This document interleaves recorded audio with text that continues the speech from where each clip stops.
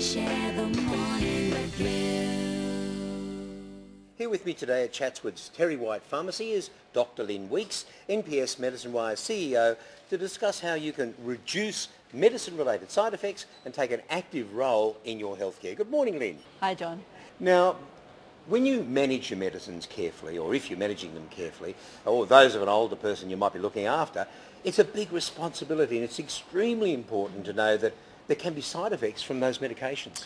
Yes, as you get older, there are quite a number of changes in your body that impact on how you deal with medicines.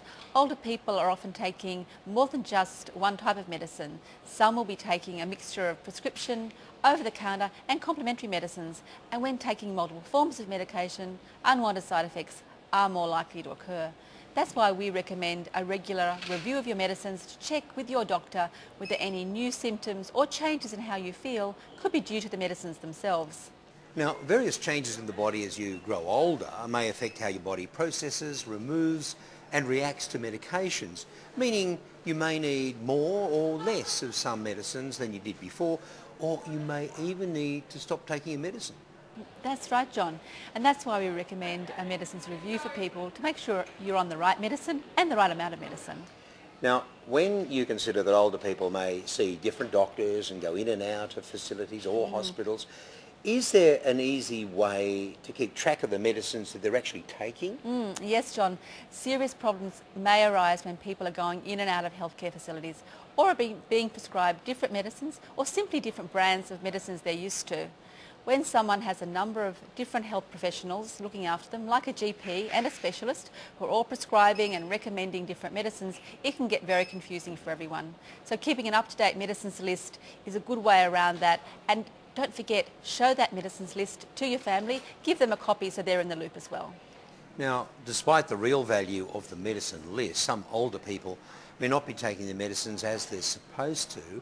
What are the things that people can do in these circumstances to assist? There's a range of reasons people don't take their medicines as they're supposed to. They may simply forget, or they may be feeling unwell due to side effects. If they're forgetting, a dosing aid from the pharmacist is a really good way to help them remember to take the right amount of medicines on the right days. Yeah, now, Lynn, dosing aids are where all the medicines are laid out simply day by day with instructions on how to take them. That's right. Now, if you're not taking your medicine because of unwanted side effects, what should someone do? It's really important to talk to your doctor and tell them about the medicine problems that you're having.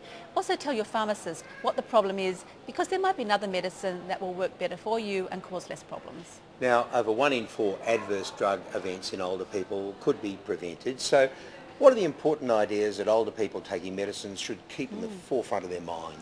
We're really recommending that people have, and their carers, talk to the health professionals about the treatment they're taking, what it should achieve, and by taking that time to have regular conversations, you can find medicines that will work better for you and have fewer side effects. Now, people can always call the NPS Medicines line if they have any questions about their medicines.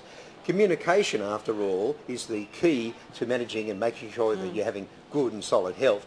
So how can you be sure that you're taking your medications safely? Absolutely. An NPS pharmacist can be contacted on the phone. They'll be very happy to talk to you about your medicines and the problems you might be having. Lynn, great tips. Thanks for joining us on The Morning Show. Thanks, John. It's been a pleasure. And it's back to you guys. We're here to share the morning with you.